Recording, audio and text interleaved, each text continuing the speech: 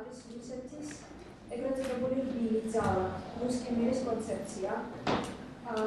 იმუშავა თუ არა ამ კონცეფცია მუშაობს თუ არა, ცდილობს თუ არა ესეთი გამოიყენოს რბილი ძალა, თუ მისი ერთადერთი არჩევანი არის ხისტი ძალის გამოყენება მეზობლებს და სხვა ქვეყნების მიმართ.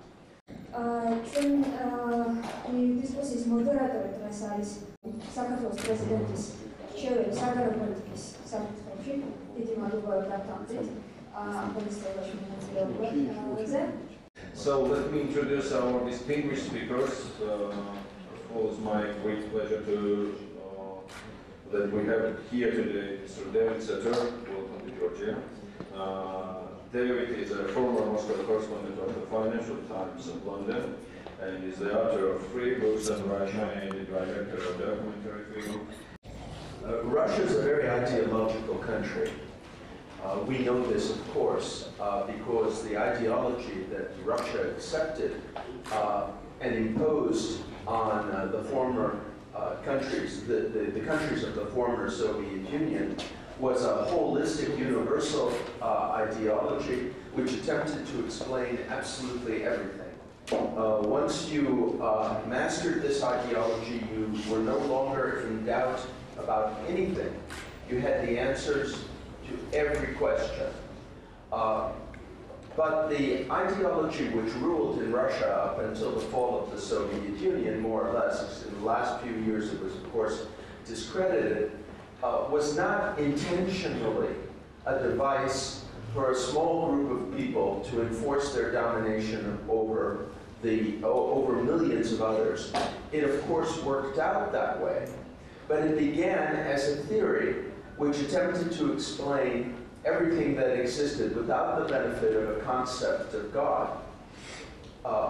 It was, in its own way, an intellectually respectable system. And many people who were far from stupid actually believed in this ideology and were ready even to sacrifice their lives in the name of the system which this ideology created. After the fall of the Soviet Union, of course, it was impossible to re-establish Marxism-Leninism. But the strange thing is that after the fall of the Soviet Union and the liberation of the Russian people and the people of the other post-Soviet the other countries which emerged from the wreckage of the Soviet Union were liberated from ideological control. At least in the case of the Russians, the first thing they began looking for was a new ideology. And this began not just under Putin, it actually began under Yeltsin. Yeltsin, after his so-called re-election, although we don't know whether he was really re-elected, in 1996, assembled a group of people to seek an ideology for Russia, a new state ideology. Of course, people came up with various crazy ideas. One person said that the new ideology should be an ideology of morality, whatever that, and no, it was not clear what that meant, but a group of people in St. Petersburg decided that they were going to establish this new ideology on the basis of St. Petersburg, and even developed a kind of morality police and a system of informers. So the new ideology of morality, which was supposed to replace Marxism-Leninism, began to look a lot like the communist ideology that it replaced.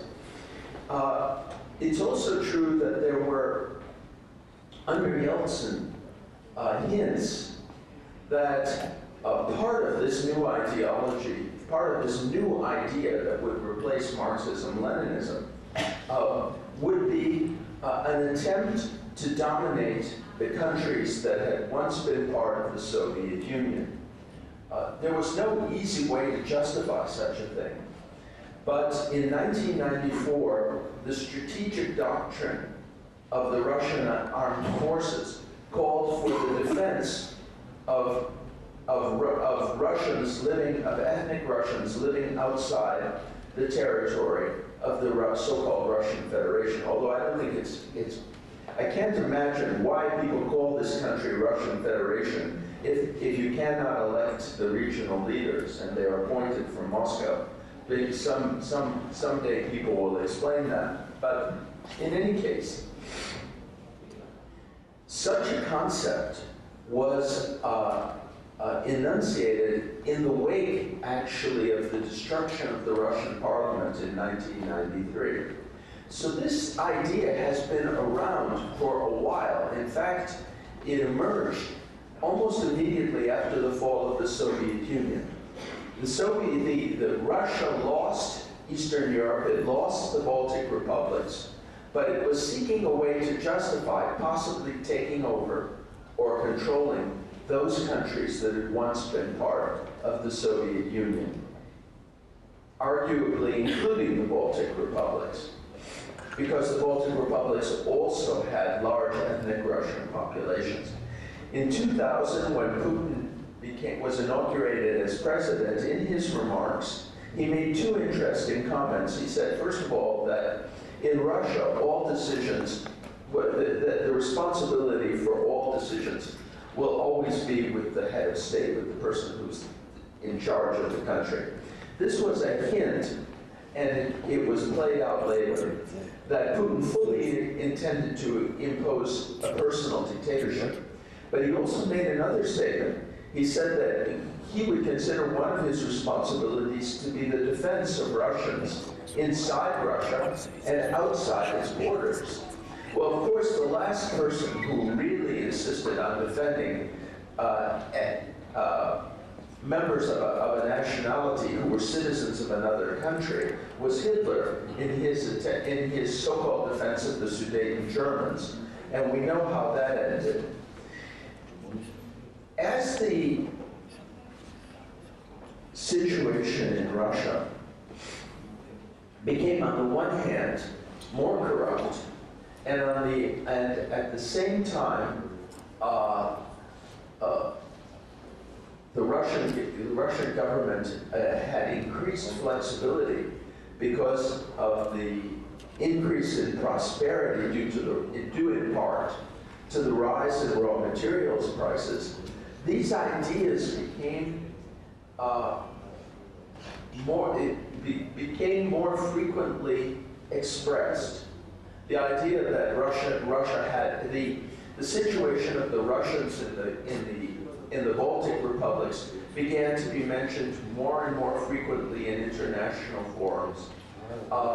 In 2007, when the Estonians attempted to remove a Russian war memorial statue in the center of Tallinn and move it to a military cemetery, there were riots in Tallinn and a cyber attack on Estonia that were inspired by Russia. But now, as the situation has become more threatening for Russia, and the need to embark on foreign aggression in order to justify the regime inside the country has become more acute, this ideology of a Russian world, of an obligation to defend ethnic Russians, Russian speakers, and Russian passport holders, wherever those people manage to be.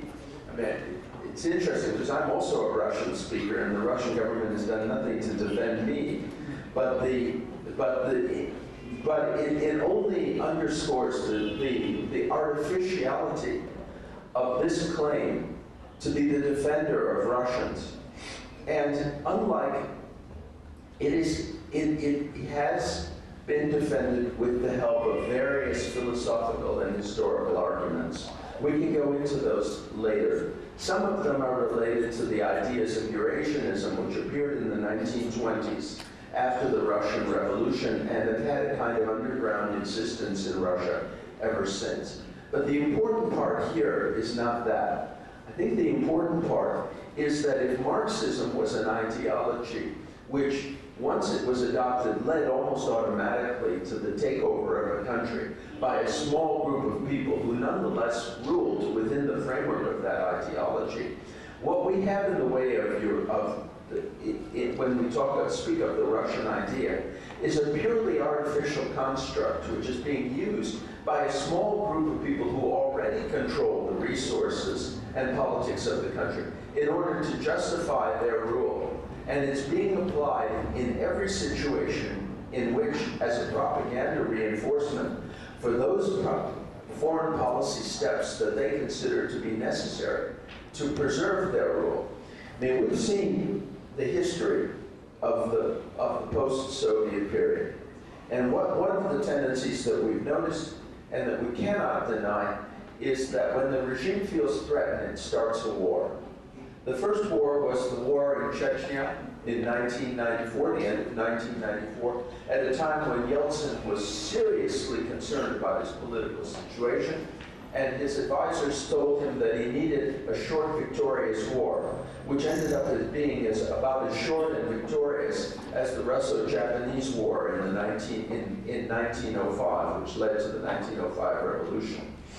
1999, there was the Second Chechen War, which was necessary in order, which followed the apartment bombings in September 1999. It was necessary in order to put Putin into power and save the Yeltsin entourage. 2008 was the war with Georgia, which was necessary to reinforce the position of Dmitry Medvedev. And now in 2013, the war with, or 2014, the war with Ukraine, which is necessary in order to distract the attention of the Russian people from the real lessons of the anti-criminal revolution that took place in Ukraine, and which could serve as a model for the peaceful removal of the Putin regime.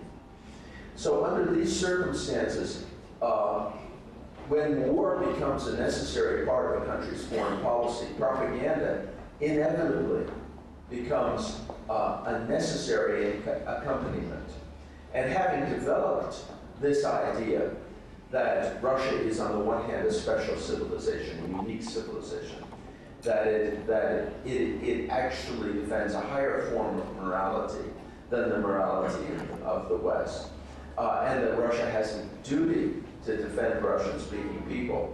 All that's really necessary is to make sure, on the one hand, that those people who are exposed to that idea are treated to unending, relentless, and mindless propaganda, and that no one who has the sophistication to actually explain what these ideas mean and their implications ever has the opportunity to address the Russian public. And that, by and large, is what's happening. It is true that Russian propaganda, Russian so-called soft power, is also directed at the outside world. One of the principal instruments, as we know, is the Russian television station, Russia Today. It has some success. The greatest success of Russian propaganda, however, in the outside world is not convincing anyone, because there's nothing to convince. It's simply too ridiculous. But rather to create the impression that the Russians are sincere in what they're saying, rather than purely manipulative. Inside the country, the goal is really the complete zombification of the population. And for the moment, that has been proceeding successfully. So I think that the necessary response is to try to show the real roots of this propaganda, to show that it has been from the beginning a device of manipulation, and also to make clear that values are universal values that apply to everyone. And the source of values is certainly not the interests of a given country, and even less the interests of a given regime. So on that note, I will close and pass on to Andrei, I guess. Yeah, but we can return to this later. Thank you, David. Actually, one joke I heard in Ukraine a couple of months ago. I'm watching Russian TV and afraid of Pkhaladze. I went to Pkhaladze and now I'm afraid to watch Russian TV. But the Russian soft power actually is not just a propaganda, it's not just a media. And even more, it's not just a concept of RUSSKIY MIR, and even there is a religion and so on, so on. We're well known is the Russia's compatriot protection policy, so-called compatriot protection policy. And I remember Mr. Surkov's very famous article, Sovereign Democracy. It was published in 2007. But Andrei, my question is, usually countries try to use power to avoid a war, to avoid a conflict. We're witnessing that Russia tried to use soft power and that this propaganda to prepare conflict. We had such in Georgian. We are witnessing the same situation in the Ukraine. So what is the main goal of implementation of such conflict? Make quasi-countries around Russia and make managing conflict, or what is it? That's a very important point. We should come back to that. All right. First of all, thank you very much, European Council, for inviting us here and for having this discussion. I think it's very timely, interesting, and useful, certainly for the Georgian audience as well as for Russian audience and for audience of all those countries for whom this concept of RUSSKIY MIR could be not only an abstract concept, but a very real one. So that is why I'm going to talk a little bit about these two RUSSKIY MIRs concepts, imaginative and the real one. But just before, just trying to answer this the general question about the soft power. I think soft power is not necessarily designed to avoid the war. Soft power as well as hard power is designed to win. Not necessarily, it could use war, both hard war or soft war, or hybrid war, or some kind of non-conventional war, doesn't matter. But power is being designed, constructed, built, sustained, expanded to win, to some kind of to overwhelm, to produce some kind of pressure on the other side. So that is why when we're dealing with power, regardless how it is called, soft or very soft or white and puffy, it's still power. So that is why we should be very careful with the power and about the kind of the direction how this power is being used. In this regard, we also can look into this element of soft power, because it's a pretty wide range of instruments that can be used and that are being used in front of our eyes. One of these interesting concepts, one among many others, at least we will mention them, like the Eurasian Union, or some kind of ODKB or some other organization, so on. Or just you mentioned this, the sort of she-devils of different kinds. So it shows that people are smart and creative, and they're kind of pretty busy working on different concepts. And now, since this concept of RUSSKIY MIR became rather popular this year, we need to look into the roots of this particular concept.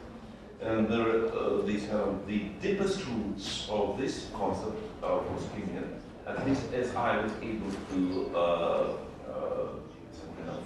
find out, was 1674. Once again, it is not Mr. Putin in power, not even Mr. Yeltsin in power. It was even before Russian Empire has been officially announced by Peter the Great in 1721. It is 1674. And it's interesting to mention here that this concept has not been developed in Moscow. That's very interesting. The concept, the first version of this concept has appeared in Kiev Pechersky Abbey, and it is written by a number of monks in this abbey. We still don't know the names of those people, but the general consensus among historians that the main author, at least one of the main authors, or at least this is kind of the cover of this group was the kind of the boss of the FB, the Italian Kakachia. I would remind you that those who studied in the school but probably forgot already by that time, that it was 20 years after Kiev has been taken by Russian troops in the Russian-Polish War, after the Bogdan-Khmelnytsky uprising, and after the kind of the so-called union or agreement between then Ukraine under Bogdan-Khmelnytsky with Moscow. So at that time, the kind of Russophile mood in Ukraine was pretty strong, because it was not so much Russophile or Moscowophile, it was a kind of more Eastern Orthodox feel, because at that time Ukrainians felt very strong oppression from Catholic Poland. So that is why the main issue was certainly not national nor ethnic. That time was main issue was religious, and that is why they tried to defend themselves from confession pressure and persecutions. And that is why there was a genuine some kind of movement towards Moscow, because Moscow was considered to be one of the defenders of orthodoxy. And this group of people, because Moscow was at that time not very educated and not very well developed in terms of creating different interesting concepts, unlike Ukraine and unlike Kiev, there was very many some kind of very educated people, very some kind of advanced, exposed to Western ideas, exposed to Byzantine ideas and so on. They had developed, this group of people had developed a concept of union, of the kind of United Nation, which would some kind of would put together, some kind of embrace two branches of one nation. All the nation would call Russian, and it would consist of three branches. Some were Great Russians, Velikorussy, Little Russians, Malorossy, Ukrainians, and White Russians, Belarus. So the first time that concept has been developed over there, and it has been reflected very soon in the title of the Russian Tsar or Russian Emperor. That would be Самодержец Великорусский, Малорусский, Белорусский. Самодержец России Великой, Малой и Белой. It's just kind of the title. So that is why this concept that has pretty artificial concept that has been developed by this group of very particular people has been picked up by Moscow authorities and has been translated into the most important element of soft power, the title of the emperor, because it has been repeated regularly each time when the name of Tsar or name of emperor has been pronounced. In every some kind of church, in every place that is, the title of the Tsar or emperor has been pronounced, that will repeat it, that is the same, they hold all those territories, and it's considered to be one nation with legal branches, not so important. This book, probably I did not mention the name of this book. The book was Synopsis, and this is some kind of the most often printed book since 1674 for the next almost 2 centuries. It's the most popular history textbook in Moscow and after that in the Russian Empire, until it has been replaced with modern books only in this kind of second part of the 19th century. It's been repeated many times. So, and it was even it has not been published anymore. It has put a ground for all works in history that have been written by Karantine, by Solovyov, by all other great Russian historians, that was considered to be as given. That there is one nation, it's like the concept of the kind of ethnically the same nation. I was going to fast forward to the kind of to the 21st century, just because it's not so interesting. And actually, the concept was largely forgotten.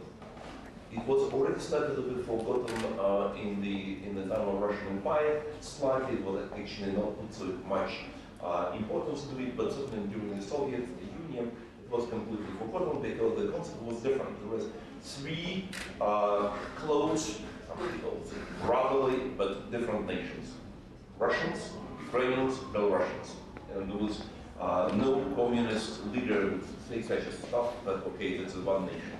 No, it was quite different. The revival of this concept has happened in year 2009, I mean, in terms of some kind of official recognition of that. Certainly, there were some people that we know, some kind of marginals in Russia as well as many in some other places that would write some kind of strange books or strange pamphlets that nobody put any attention. And by the way, the Chechen wars and the Russian-Georgian war, all of them have happened before this concept have been picked up by Putin. So that is why before year 2009, even during year 2008, there was no mentioning of this concept of RUSSKIY MIR. There was talk about the so-called genocide of Russians or some kind of defense of Russian peacekeepers, but nobody has mentioned RUSSKIY MIR at that time.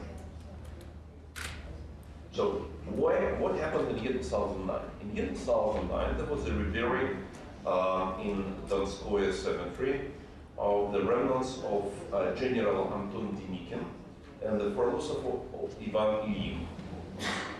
And during this ceremony, Mr. Putin visited Donskoye cemetery and talked to the priest of the cemetery. And according to his conversation later, he said that Mr. Putin spent with me almost 1 hour talking about the contribution of Mr. Denikin and Mr. Ilyin, some kind of indigenous Russian history and so on. And especially he praised both of them, as we all remember, neither Denikin nor Ilyin never been praised in the Soviet Union because they were considered that they belonging to the white army, to the enemy and so on. But Mr. Putin praised both of them, and mostly praised both of them for keeping this concept of RUSSKIY MIR. And it is true, if you read memoirs of Anton Denikin or in the papers of the Kommunikinцы, they were both very strong proponents of RUSSKIY MIR concept, which means denial of existence of independent Ukrainian and Belarusian nations. And if you remember the slogan under which many white armies fought during the Civil War on the territory of the Russian Empire, the slogan was for "За Россию единую и неделимую." For Russia is united and undivided. And in the sense of in the view of those people, it means there was no right, not only for some other national states or enclaves, but definitely there was no right neither for Ukraine or for Russia to have even so-called quasi-Soviet states. So they did consider Russia as some kind of unifying all this part as one unity. So that time, okay, it could, in year 2009 was considered not maybe very seriously, but some kind of the private remarks that Putin made in conversation with some priest, it is too far from any official policy. Time for official policy came on July 27th, year 2013, again to Kiev, to the place from which this concept started its some kind of life, during the 1025th anniversary of the baptism of Kievan Rus. Mr. Putin came to Kiev and made a speech to the big gathering of different people, from officialdom, from civil society, and from clergy. And he proclaimed, and this is the first time, officially proclaimed, that there is no such nations like Ukrainians, like Belarusians, and we all one nation. Russians, Ukrainians, Belarusians, we came from some kind of root, from some kind of Kievsky Kupeli, so that is why we should be essentially under the same state cover, state rule, state structure. So he also mentioned some other thing that was very clear and explicit statement of his new and very serious ideological position. Because 2 days later, Mr. Anichenko, chief sanitary doctor of Russia, started the sanitary offensive against Ukraine, the statement that Putin made on July 27th happened to be, as we now look from the historical point of view, official announcement of the war for the RUSSKIY MIR. And that war has different elements. Certainly the element of hybrid war and the element of the real war, conventional war. But the official announcement of the beginning of the war was, again, July 27th, year 2013, during the 1,025th anniversary of baptism of Kievan. So that is why your early comment about the kind of soft power, particular concept is being used for launching war is very relevant because it's exactly what happened. So official announcement of this concept was the beginning of the first Russian-Ukrainian war, but it was, as the concept has said, it's not only against Ukrainians, against Belarusians as well, because the concept denies the right for existence for these nations and for these states. And as we know, this right for existence has been denied also in the case of Kazakhstan in the recent remarks in August.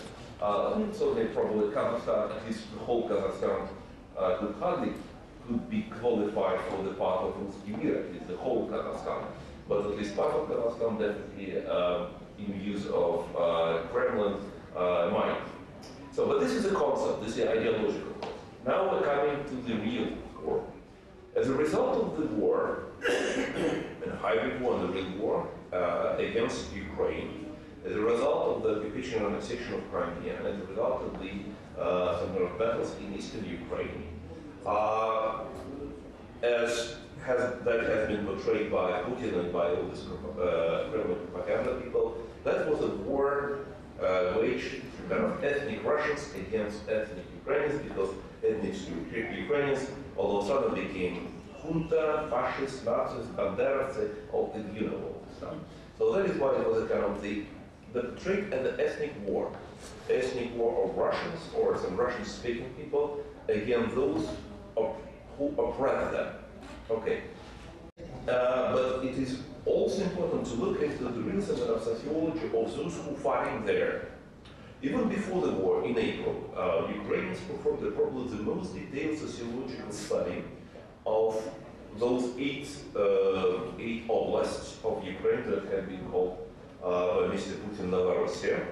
And they studied very carefully the attitudes of population of these. All of them are much more some kind of Russified, more ethnic Russians, more Russian-speaking people than in the Western and Central Ukraine. Nevertheless, they studied what are the public attitudes towards independence from Ukraine, towards joining Russia, towards greeting Russian troops if they would come to those areas, their readiness to join Russian troops or to try to join the ranks of those who are fighting against the Ukrainian government and so on. Just a number of very detailed questions concerning the basis for this ethnic resentment or some kind of language resentment towards Ukraine. And they found that in most of this, not talking about Central and Western Ukraine, but in most of these 8 oblasts, support for this kind of irredentism towards Russia, or irredentism from Ukraine or joining Russia, was at level 8 to 12%. So absolute majority of these oblasts, of these regions, even though many of them are either ethnic Russians or Russian-speaking, were in April 2014 for Ukraine, not for joining Russia, not for independence. So slightly higher levels were of these so-called pro-Russian moods in Odessa and Kharkiv. It was 18%. And the highest among all these oblasts were Donetsk and Luhansk.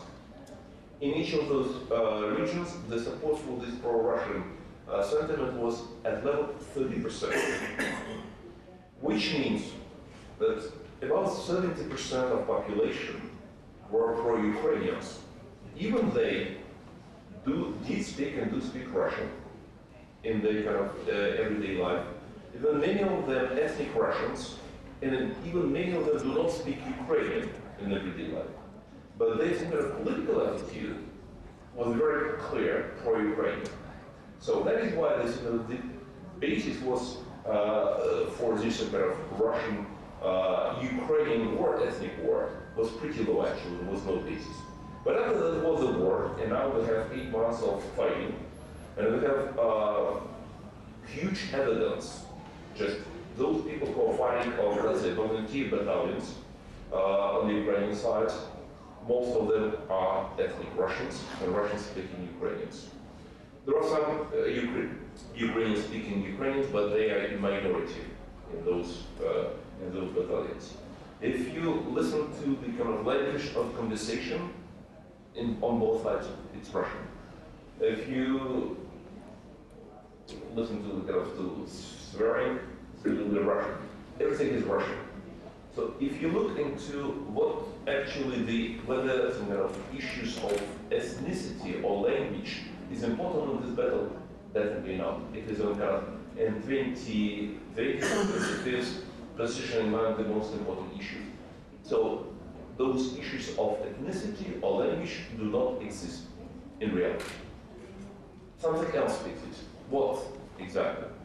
Once again, if you look what kind of slogans, what the goals of those people fighting on the so-called People's Republic, or People's Republic is very clear.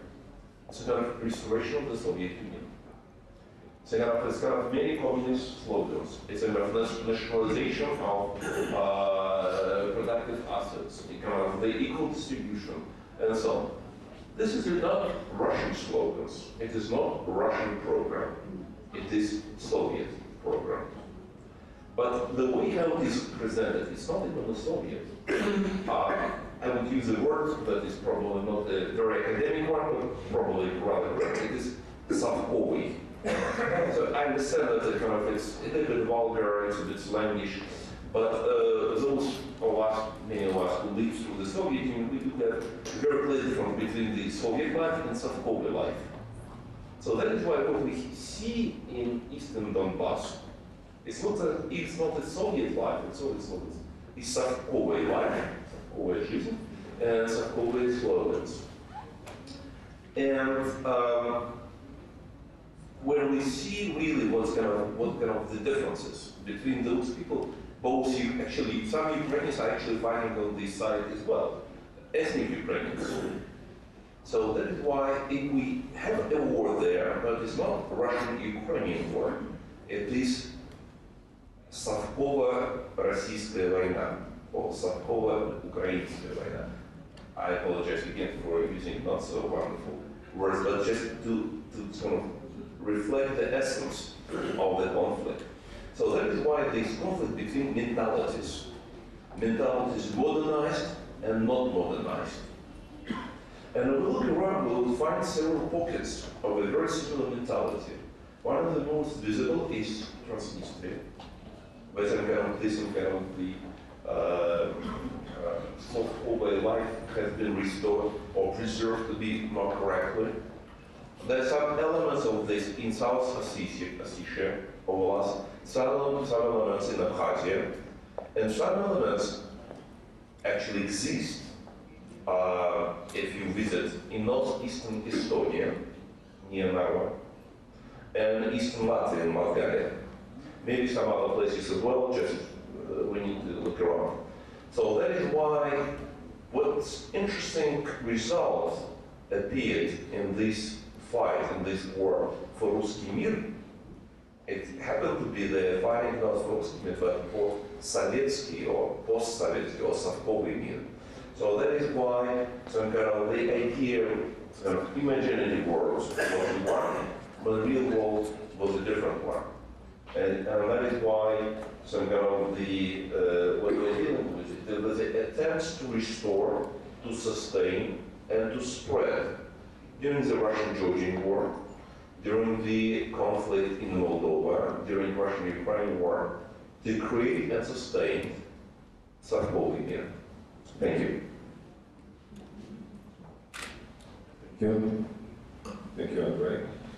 Very detailed and interesting introduction.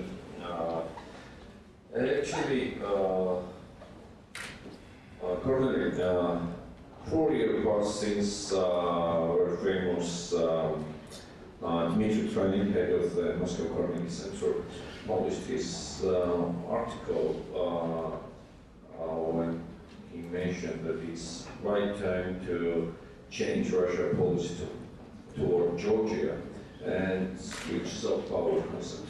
Actually, it was the first time when regarding the Georgia, there was like the first sign that it could be used something else, for instance, gas power or energy power or military power.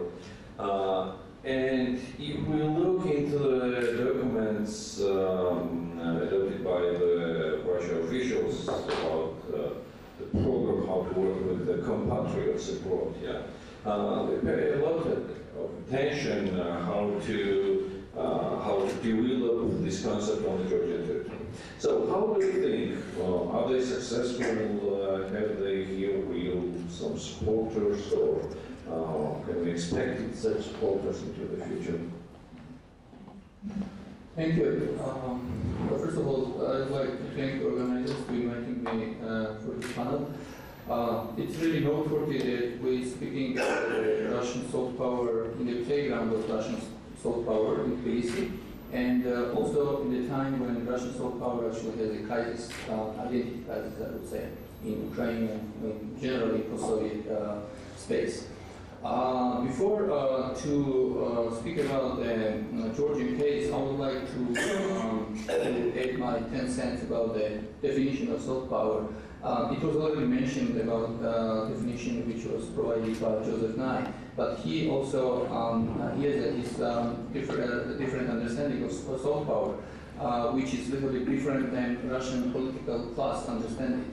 At least according to Joseph Nye, he said that in order to have a successful policy and use soft power, you need attraction. You have to have attraction, and end result of this also should be that that both sides should be winners. So it should be mutually, profitable for both sides. Unfortunately, Russian political class didn't understand that. Russian understanding of soft power is a little bit different than real one in the Western sense. So, having said that, I actually have to admit that I wrote 2009 small memo, can Russia win ideological battle in Georgia? Actually, I wrote it and I presented it in DC. So that time, when I read it, actually yesterday, I just read it again, and I thought that I think I was too much optimistic. Because that time, I wrote this actually after the Russian-Georgia war, so we were still under the emotions. So I thought that, and I was very rigid, that I thought that Russia doesn't really have any chance to win ideological battle or use the soft power to change the Georgia's foreign security policy. But after looking to this case again, I'm not exactly so sure. And we can say that Russia has some success in using soft power in Georgia, and there's some failures as well. If you look to the Georgian-Russian history, I think we know that it was always problematic, and we had what I call poisonous relations starting from 1991. And there was a stereotype from both sides.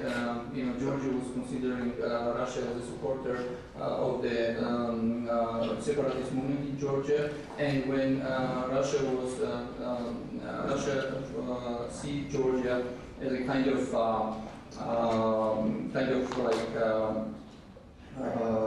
not really reliable partner. And this misunderstanding started from 90s, and they all seen Shevardnadze and it didn't change. Basically, as most of you remember, Russia didn't have time to think about Georgian foreign policy on Georgia until Putin came in. Before that, there was some kind of archaic policy toward Georgia. But when Putin came in, and especially after the Cold Revolution, that was a sign for Russian political class that they need to do something, because what they understand is they're losing actually post-Soviet space, especially countries like Georgia and Moldova. So that time they understand that they need to adopt some kind of new policy and to use so-called Russian soft power. And in that sense, they started to use this concept. But unfortunately, for most post-Soviet countries, they were actually using that as a propaganda, not as a really soft power tool. And if we see that results, especially related, if we analyze the situation in Georgia's occupied territories, that's Russia was using its soft power almost like the last 20 years. And it started actually when they delivered Russian passports to these breakaway regions. And that time, Georgian government and Georgian political class, even though they protested, they thought that it would not be so important. But as you see from today's situation, I think that was the very start of the problem. But I think that if we speak about how Russia is using soft power in case of Georgia, the milestone is after Russian-Georgia war. As you know, after the Russian-Georgia war, actually Russia managed to eliminate the Georgian population. So there was no sympathy towards Russia, and it is still so. Maybe there's some changes, and I will talk about this a little bit later. So at some point, the Kremlin, Kremlin understand that they need to change something in Georgia because they already used actual hard power. So they needed to somehow change the image of Russia. And unfortunately for Russian policymakers, they also spoiled Russian image not only Georgia but in other post-Soviet countries. Basically, there's four, I would say, items which they can offer Georgia and the use of soft power. One of this first item is the huge market. As you know, that Russia is a big country and one of the biggest in the former Soviet Union. It still enjoys some influence, and especially economic influence over the neighbors. And even though Georgia managed recently, the former administration, to lessen these economic ties, especially after the war and before the war, and we know all the history about embargo and all this kind of thing, which I don't want to repeat. This market is still lucrative for post-Soviet countries, including Georgia. And unfortunately, what we see right now with Georgian-Russian relations is that after this so-called normalization policy, which new government actually initiated, normally, nobody should be against it, and Russia is our neighbor, and we understand that we cannot change neighbors, so we cannot change geography. But if you follow the trends in Georgian-Russian relations, especially with trade, after the change of government, before the change of government, Russia was not even among the 10 trading partners in Georgia. And recently, if you see this trend, Russia became number 4, actually, trading partner. So there's normally if there was a normal relations between two countries, it should not be a big problem. But we see that we don't have diplomatic relations. Still relations is very tense.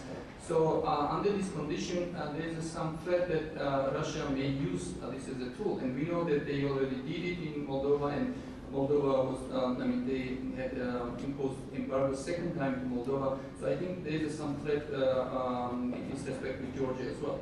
And also another tool which they use in Georgia, this is the religion. And if you follow especially the religious link between Russia and Georgia, they are quite active. Even after the Russian-Georgia war, actually, after the weeks, Georgian patriarch and Russian patriarch, they managed actually to somehow calm down and they managed to have a good relations, and as a result, we see that both of the patriarchs, they used their influence in their countries. And interestingly, what happened that, unlike the state of Russia, which recognized South Ossetia and Abkhazia as independent nations, Russian Orthodox Church didn't pursue the same policy. So, and of course we understand this was not because they have special sympathy towards Georgia or something, because there was another reason. One of the reasons was that they don't want to have a revenge from Georgian Orthodox Church in regards to Ukraine and some other issues as well. And if we see even today, there is a quite close links between these two Orthodox churches, and as you know, Georgian Orthodox Church enjoys quite good reputation among the Georgian public. It's Georgian Patriarch has more than 91, percent of the support from the population.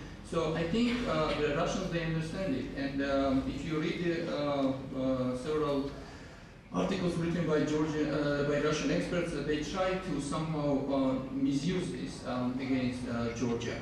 And another element which Russia tries to exploit in Georgia, this is the cultural and historical memory. And if you see that every 9th of May, Russian president, whoever it is, Putin or Medvedev, they always send a special address to Georgian people and Georgian nation, even though they may not have a diplomatic relation with Georgia. So they somehow try to influence, especially the people, elderly people, because they are not so successful with the younger generation. I mean, we can talk about this a lot about these issues, but I just want to speak about the results of the Russian foreign policy at this moment. That what we can see and what the Russian was trying to do is they after the Russian-Georgia war, they understand that they cannot really change Georgia's foreign policy, and there's some kind of consensus, the public consensus in Georgia. But what they try to infiltrate Georgian politics. Especially they realized that after the conflict they lost the influence on Georgian politics. So they're trying to gain some influence in this, and they try to somehow support the pro-Russian groups to make them more visible. And we can see it, and that we have a lot of groups like this, Eurasian Choice and some other groups, which became actually very active lately, and they're actually proposing ideas that Georgia should become a member of the Eurasian Union, all this, which we all know. And also, another thing is they also try to influence the public opinion. And we had several unsuccessful results, and recently, most of you probably remember that there was an attempt to establish here the Russian radio station in Sputnik, which was unsuccessful, but at least this is interesting that at least we can see that Russia is still trying to influence Georgian public opinion. And one of the result, one of the aim of this policy is not to directly change Georgian foreign policy per se, but maybe to support Russian neutral forces to come to the power. And then maybe after this to change if they can manage Georgia's foreign policy orientation, which they consider part of the sort of Russian wall. You can see that a lot of articles written about Georgian history and all this kind of sort. And interestingly, recently they also started to try to win hearts and minds of Georgians. Especially, they started to establish so-called platforms when they bringing the journalists from Moscow, and they're making trainings here for Georgian journalists.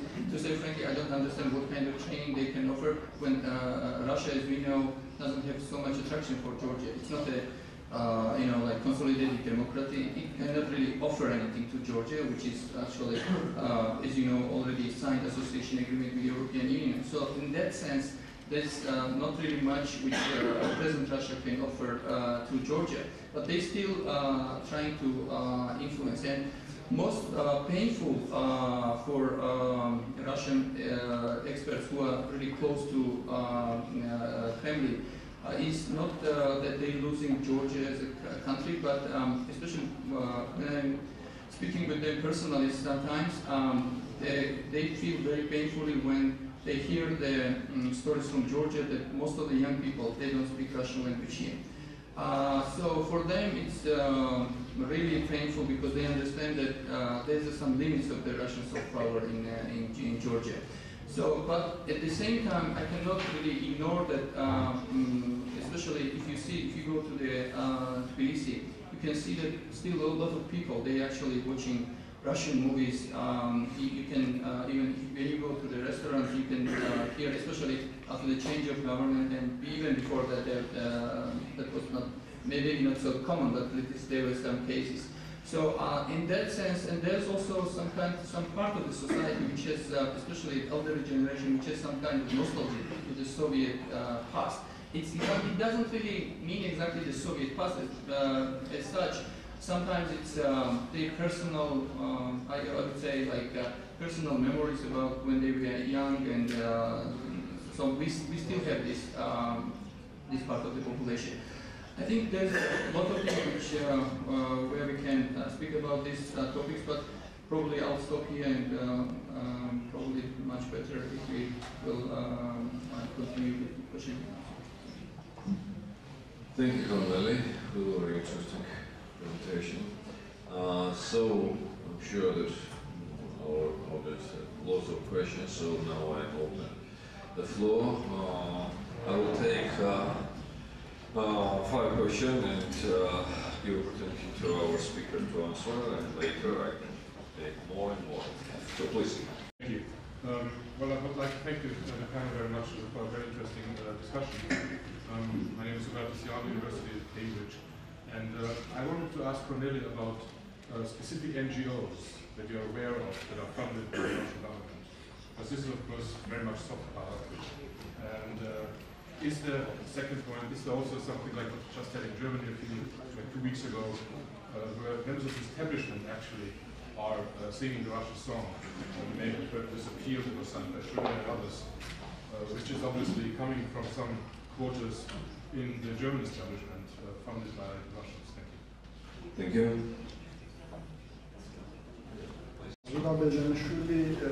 Project in Georgia Foundation. Mr. Tengiz, do we have... I'm moderator. No? Sorry, do we have some moving towards to establish a new alliance, alliance of defending countries between Georgia, Ukraine, and Moldova, and use our soft power against to prevent the hard aggression from Russia? Thank you. The question goes to all speakers. Yeah, okay, thanks. Thank you. George, University of Georgia. My question is to all 3 panelists. If I may, just 2 questions, but they will be short, I promise. The first one, is the current economic crisis, deepening economic crisis in Russia, will make the country lose the luster and diminish its potential soft power? And second, I believe generally that relations and Russia's soft power depends not only on Russia, but on the image of the West. The image of the West, so it's, I wouldn't say it's shaky, but it's not like constantly, it's not as adorable as it was, for instance, 15, 20 years ago. There are like certain crises, and one of the reasons is that people believe that the West doesn't help Georgia and Ukraine as it should do. So there was a slump in the support for NATO, European Union after the 2008 war. Currently, many Georgians don't regard actually the West is not supporting Ukraine as it should do. So do you think that, the part of the ball is on the Western ground as well? Thank you. Thank you. And one more.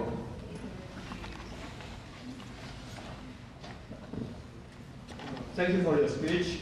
I'd like to ask you about soft power in North Caucasus. All the time we are talking about Belarus, Ukraine, and Russian population and ethnic Russians, and broader Russia. What about in North Caucasus? There are not ethnic Russians.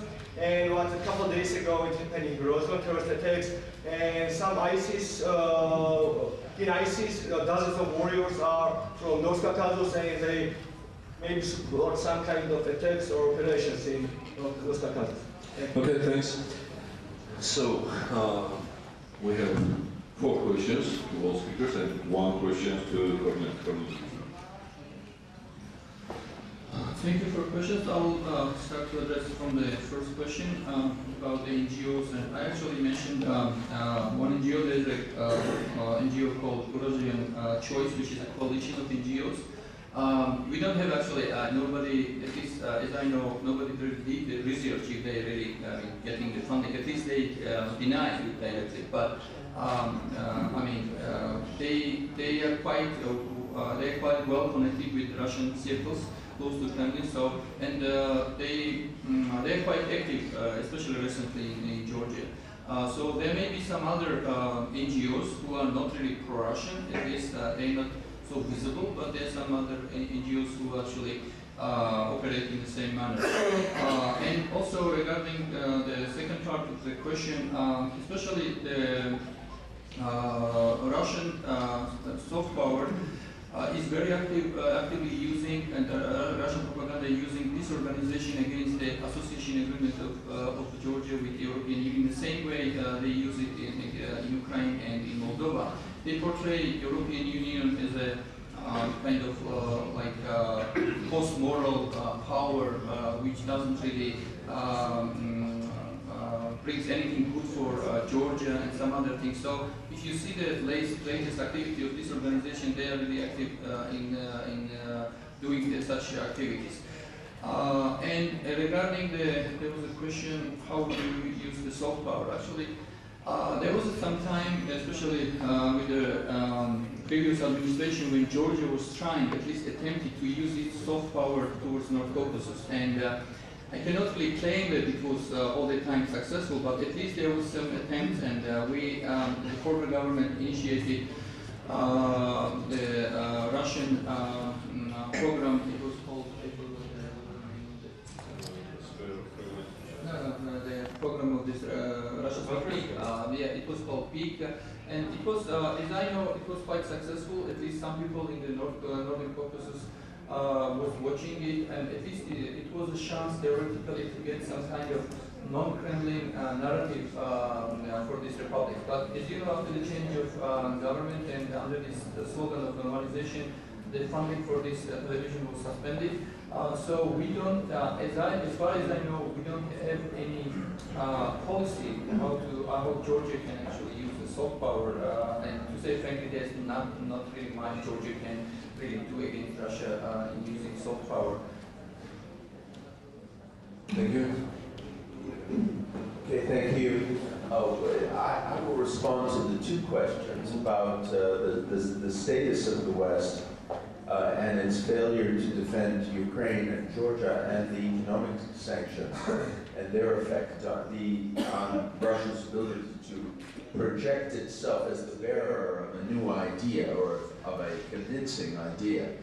I think that the notion that Russia is a civilization, a separate civilization, that it has something that to teach the West, that in fact it's an example to the West and has held on to values which are fundamental, which the West has not respected, is undermined extremely well by the economic situation.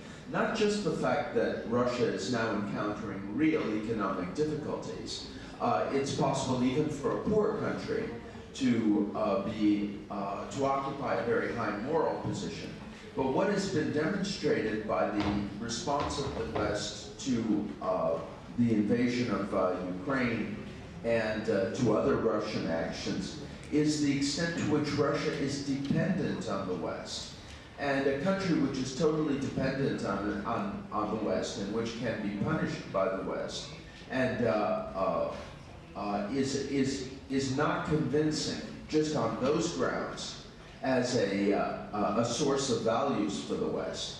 If it were a source of values, then it would have the wherewithal to be economically self-sufficient. Maybe not rich, but at least not to depend on the people whose values are inferior.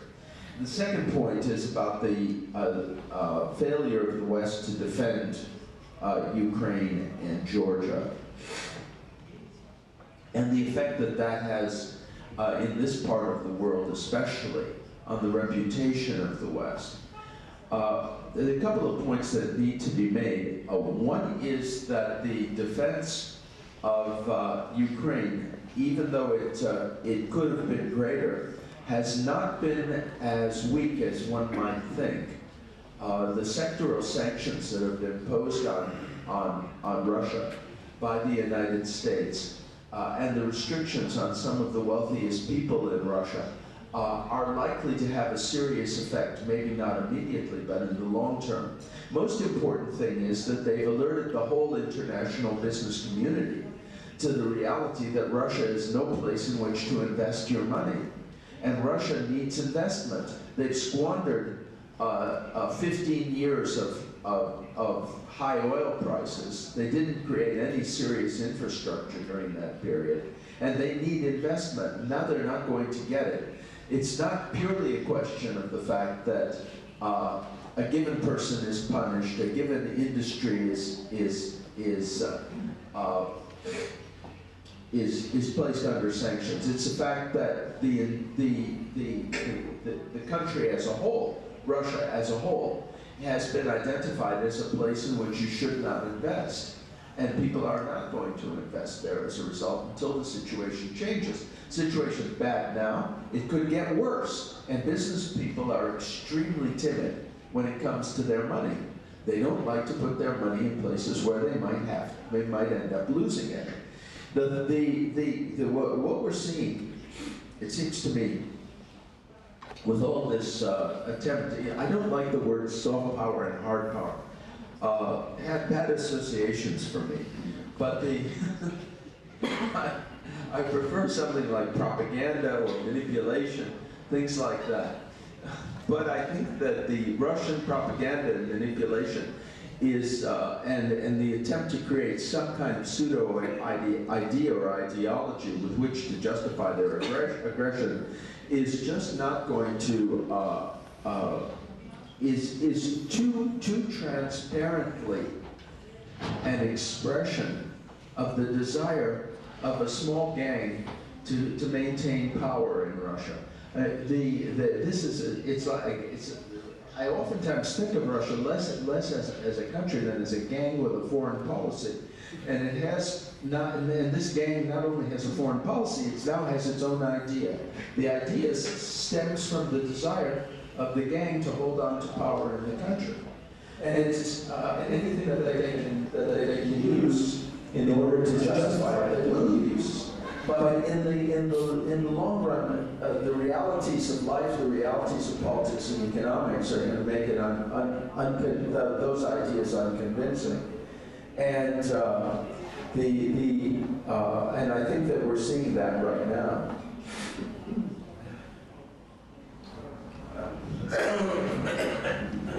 All right, maybe this better. Okay, three questions. The first one, potential of defense alliance between Ukraine, Georgia, and Moldova. I think at the moment close to zero, to a very high extent due to the position of authorities in Georgia. So just they never expressed any interest in such alliance and did nothing, even just in a very some kind of emotional support of Maidan. Seems to be none of current Georgian representative visited Kyiv on a special visit, with the exception of inauguration of Mr. Poroshenko. So there's quite difference from the position of the Ukrainian authorities during the Russo-Georgian war. So that's a very clear indication of different attitudes.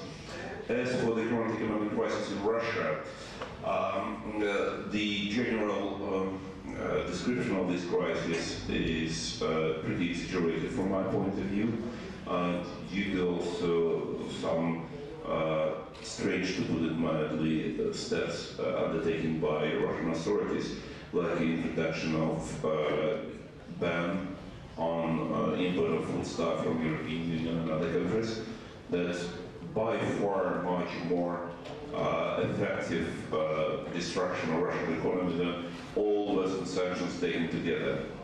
And the providing liquidity of 625 billion rubles to Mr. Sechin is much more devastating for the exchange rate of ruble than all oil prices fall for any time. So that is why the Russian authorities destroying Russian economy much more effective than the macroeconomics and the some kind of Western sanctions. Nevertheless, so just it depends what will happen after that. If they will continue to do such mistakes, they can destroy anything, including pretty reasonably working economy. But if they would not, I would easily forecast that the Russian manufacturer could pick up as they started to grow due to the much low exchange rate, much low nominal exchange rate, real exchange rate, nominal costs, and instead of recession or economic crisis in Russia, everybody, not everybody, many would be surprised to see the Russian economy growing much faster, growing first and second, growing much faster than anybody would expect at this moment. Image of the West. The problem is not only with the image of the West, but with the real position of the West.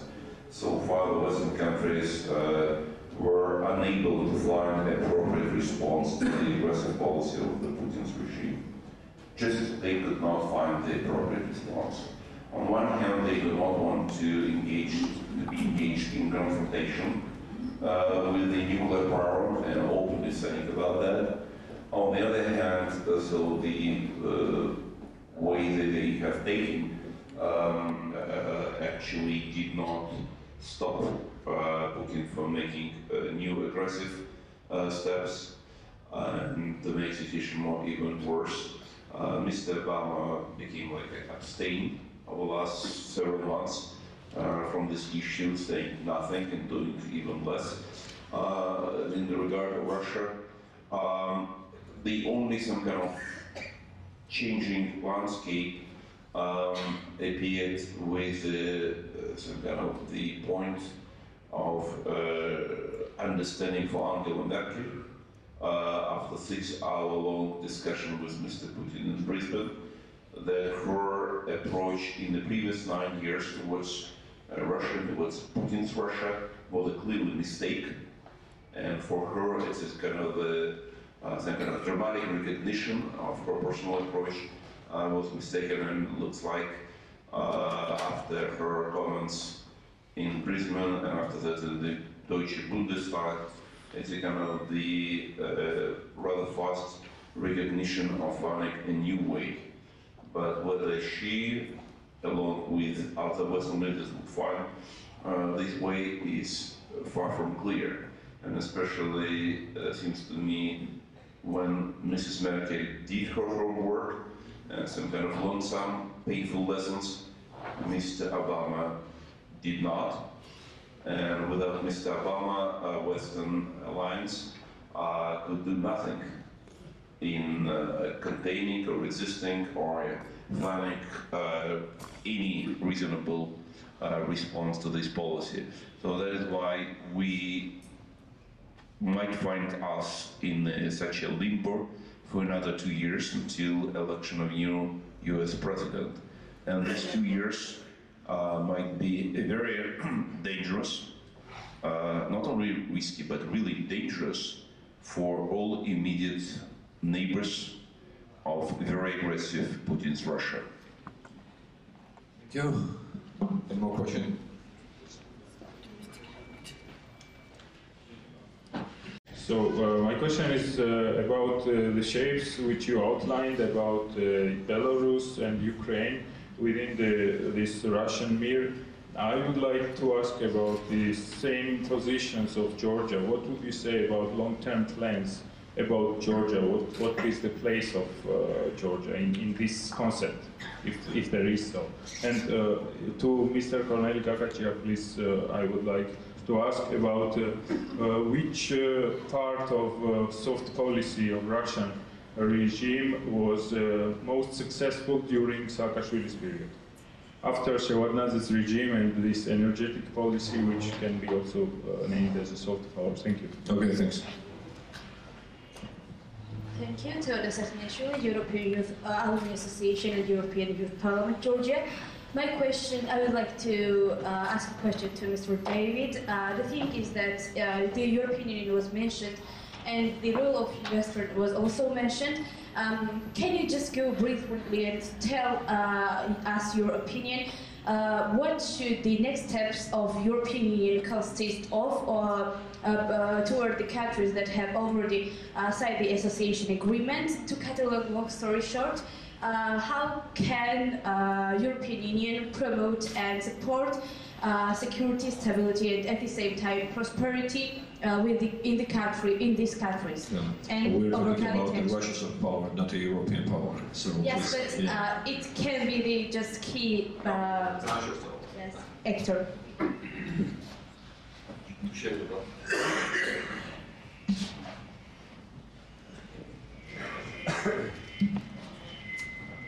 Pkhaladze, International Black Sea University. My question will be addressed to Mr. Setter and Mr. Illarionov.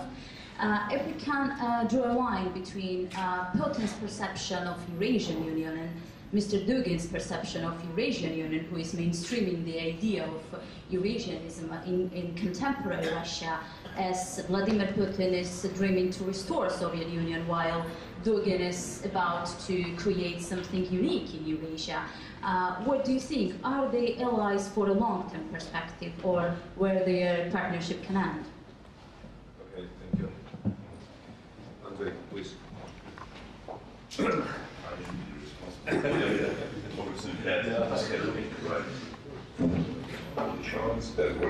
Okay, first about this long-term plan concerning Georgia. First of all, the concept of not so much RUSSKIY MIR, that is sort of related, but not exactly the same. The concept of соотечественники, compatriot, that is being engraved in the Russian legislature, is a very special one. So the law on compatriots, on соотечественники, stipulates 4 categories who fall in these compatriots. First, ethnic Russians, regardless of the place of their living, they are considered to be compatriots. Second, those who speak Russian, regardless of their ethnicity, they are considered to be compatriots.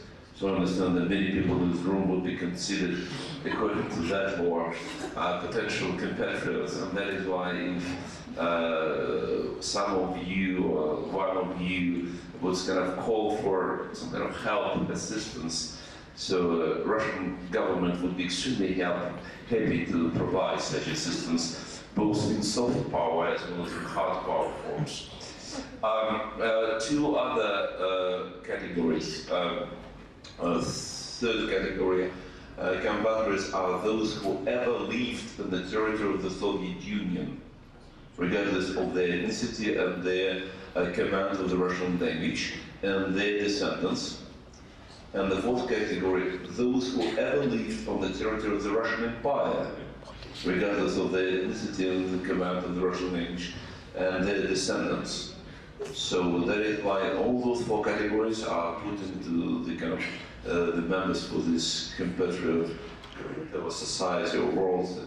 And you know, one article of this law, and the other, in this law and a special law actually, stipulates very clearly that for defense of the interests of compatriots, Russian troops can be used, regardless of the agreement or disagreement of the authorities of those nations where those compatriots live. So, which is, gives you some kind of the feeling about the potential interests versus Georgia as well as many other countries.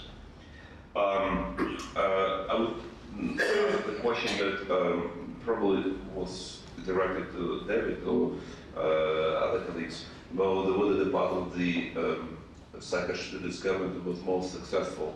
From my point of view, I'm an economist, and I can talk about economic reforms and so on, but using this opportunity, I would say that the most successful, and seems to me rather underestimated, at least in the Georgian society, was the policy of Mr. Saakashvili in August year 2008. Because exactly what has been done by Saakashvili personally, by his government and by the Georgian army, prevented Georgia from occupation by Russian forces. It's very clear, because it was not only intention from the very beginning, but it was the order given to the Russian troops, all Russian troops in Ossetia, in Abkhazia, in Armenia, in Dagestan, and in Black Sea Fleet on August 11th, year 2008, to take Tbilisi, to occupy the rest of the country, to overthrow the Georgian government, and to do something to Mr. Saakashvili personally, but he has mentioned it already before. So that is why what has been done, both with hard power and with soft power, and with sacrifice of several hundreds of Georgian military, and with the extremely successful soft power propaganda campaign that Mr. Saakashvili personally led towards the West, towards the mass media, has provoked response from the United States and the demonstrated readiness to provide necessary support, including military one, including with US Navy and US Air Force. All these efforts combined actually saved Georgia from the occupation of the rest of the country by the Russian troops. Last question concerning Mr. Dugin and Mr. Putin. They are not friends. It looks like they never met personally. Mr. Putin does not consider Mr.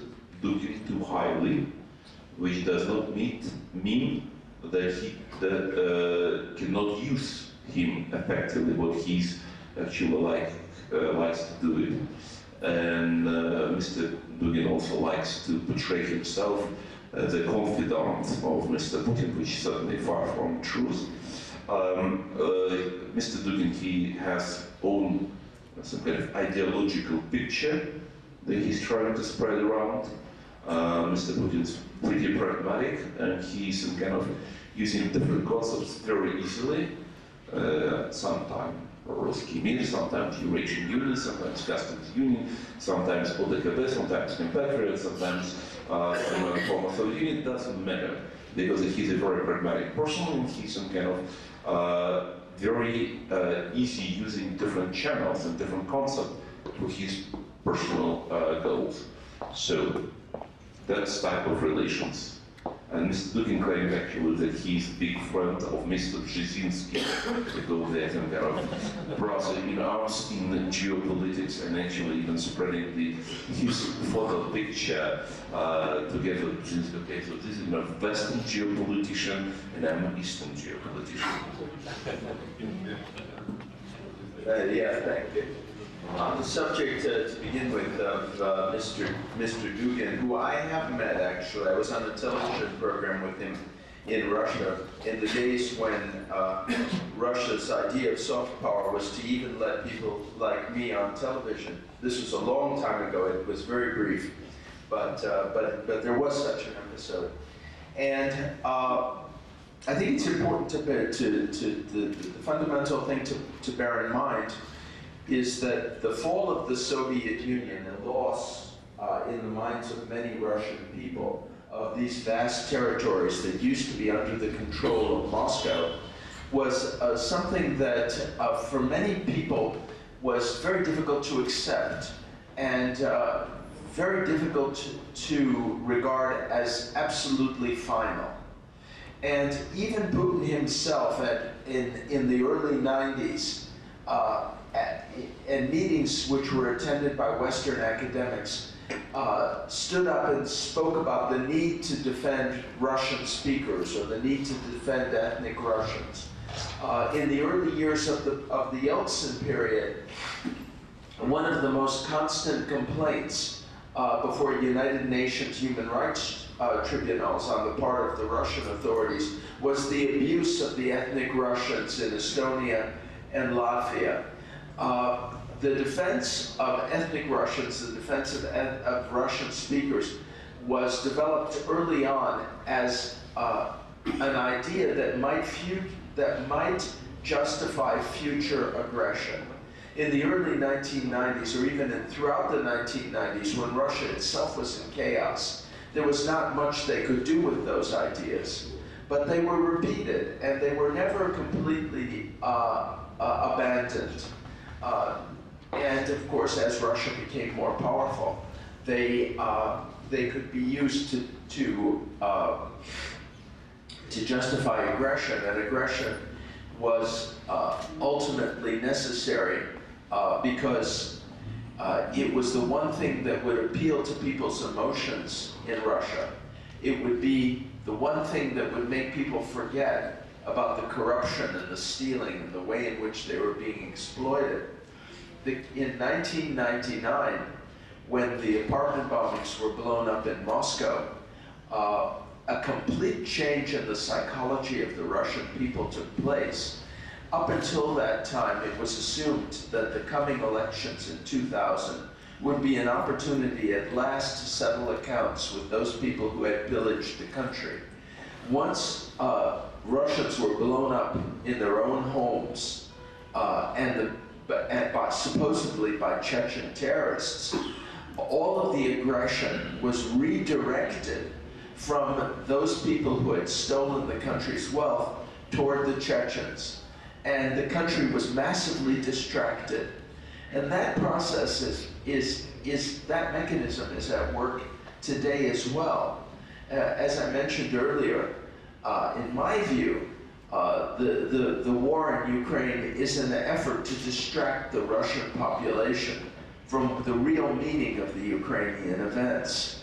And in the interest, it works because people have not fully accepted the collapse of the Soviet Union and the end of empire. There are many people who have a nostalgic longing for lost glories. So therefore, this is in effect a button that the authorities can push. But the use of this opportunity, the use of this possibility, is extremely opportunistic.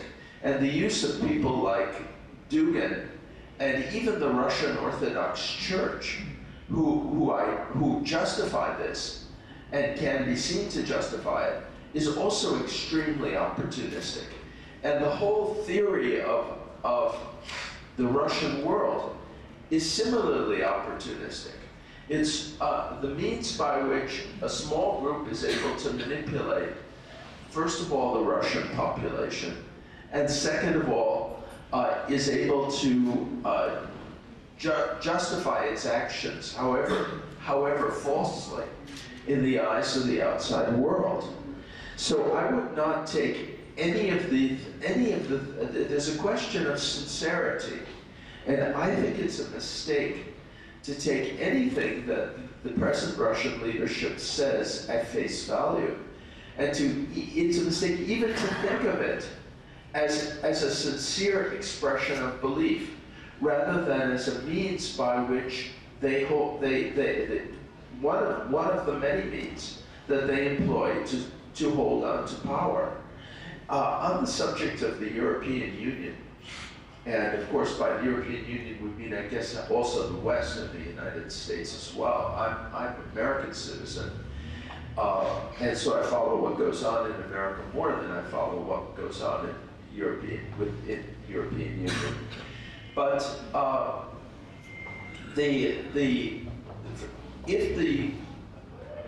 my perspective on all this is that the real battleground is the Russian people themselves, because the policies that are being pursued, a country that is as corrupt and as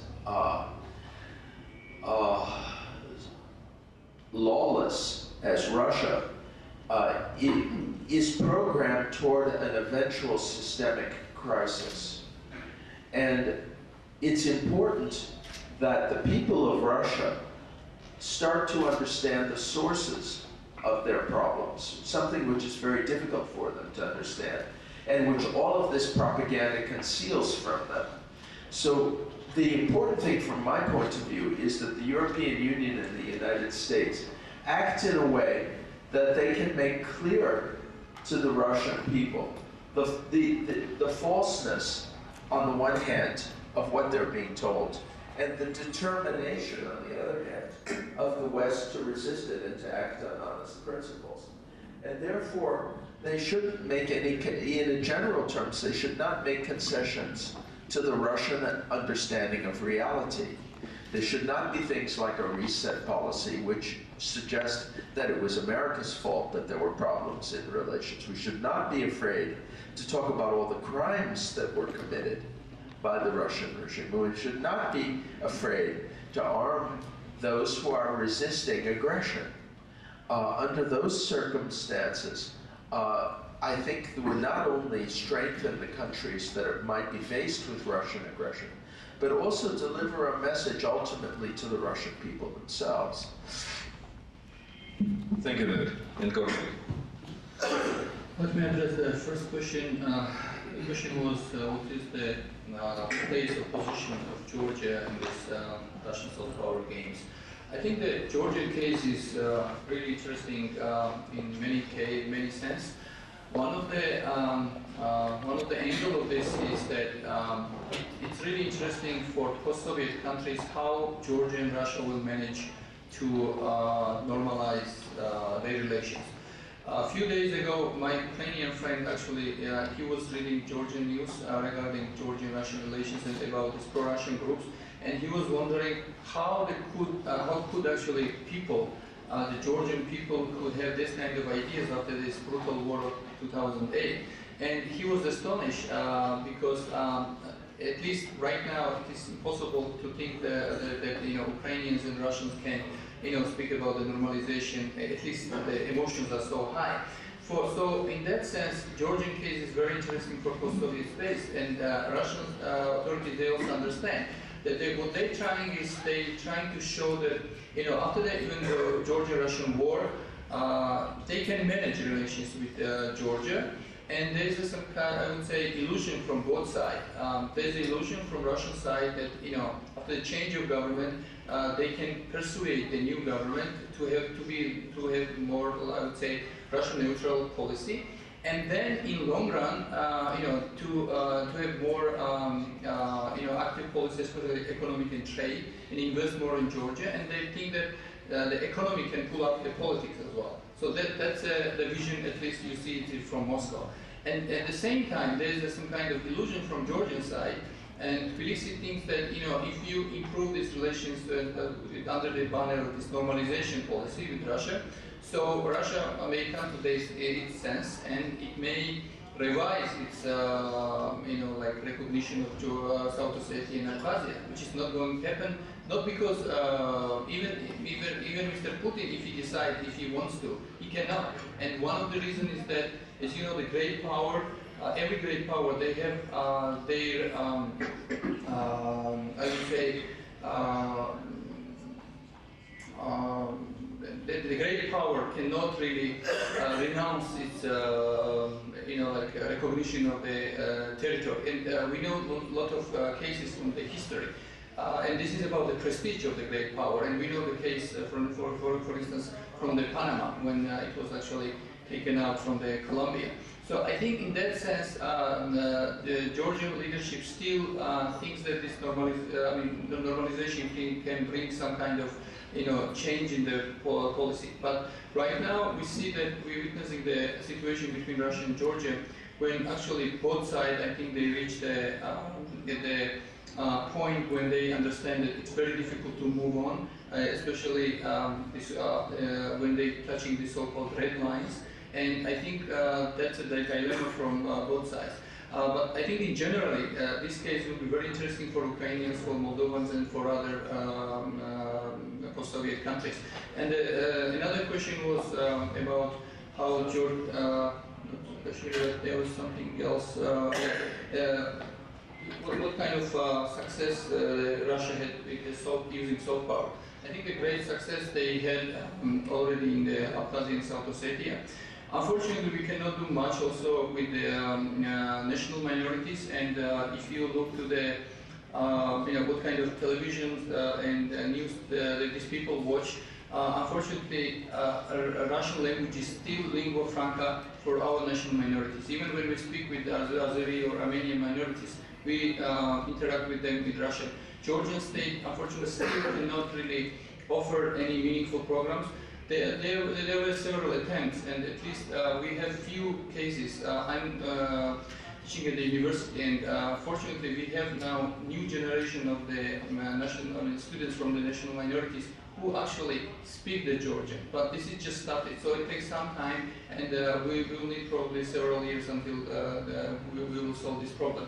And they are also very successful with political groups, and most of you know these groups who are maybe not directly, like voicing the pro-Russian stances, but sometimes they bringing ideas like the neutrality of Georgia and some other things, which is very closely, which sounds like music for Kornely, because we know how they respect the neutrality, and we know the example of the Moldova, which is officially a neutral country as well, and also Ukraine. So I think in that sense, this is a typical example.